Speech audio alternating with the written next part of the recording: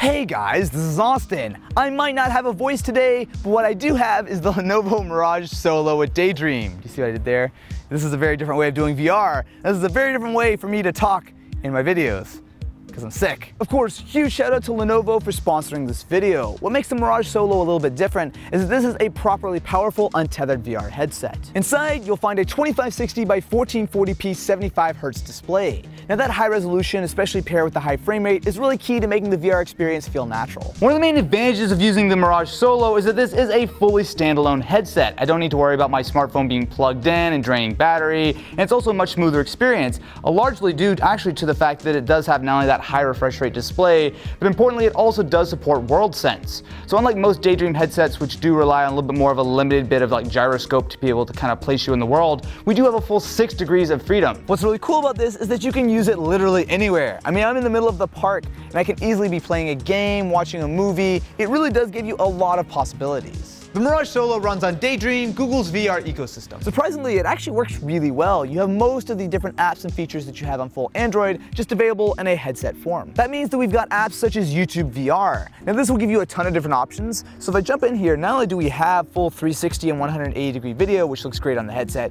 but you can also watch standard 2D video like this. The way that works is it literally looks like I've just got a huge display in front of me, like a movie theater or something. So thanks to Dead Trigger and a few zombie friends, I can show a little bit more of the performance of what you can actually expect out of the Mirage Solo. Inside we have pretty decent specs, a Snapdragon 835 as well as 4 GB of RAM. That's bad. That's bad. No, no, no, no. You should get 3 hours of battery life if you can survive the zombies that long. But there are a ton of games and apps that do work on the headset. It's not all about the Mirage Solo though. There's also this little guy, the Lenovo Mirage camera with Daydream. This is not a 360 degree camera. It uses a pair of fisheye lenses up front to give you a 180 degree field of view, or as Google calls the format, VR 180. This is a demo of what video looks like on the Mirage camera. One of the cool advantages of this format is that while you still get all the advantages of VR, you still do get a very wide field of view too. This is a full 180 degrees. What I like about this is it gives you a lot of flexibility when it comes to framing. So we can still have Ken, behind the camera doing Ken things,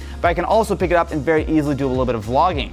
So the really cool part about this is that because it is so wide, I know that I can always get the shot. And specifically, if you do have a smartphone, you can actually scroll on the video if you watch the raw stuff, link in the description. But it's a really, really cool aspect and a really cool way of shooting you definitely don't get with any kind of standard camera. You can control the camera as well as play back the photos and videos using the VR 180 app. So this is a little demo that we took in the car a couple days ago. So as you can see, what's really cool about the 180 format is that specifically on a smartphone, you can pinch in, you can zoom around, but you do get that sort of full 180 degree field of view. So the video is a lot more immersive when you're watching it in the headset. So it's kind of hard to sort of give you a real demo without actually having one of your own, but it makes a huge difference. And because the camera will shoot at a full 4K resolution, we get those pixels all the way blown up. It makes a really big difference. I mean, I can see the detail on the gauges, I can see the terrified look on Ken's face, I can see Jay as he makes this tight corner and well, yeah. Oh, dude, that actually feels really good. If I spin the chair as I see myself turn in the car, it actually feels like I'm really there. If you've never properly experienced VR, or maybe you've been turned off by cheap mobile VR, the Lenovo Mirage Solo and camera are definitely worth a look. And of course, I'll have a link to check out both these guys in the description, as well as if you want more information, I'll have a bunch of other videos linked as well.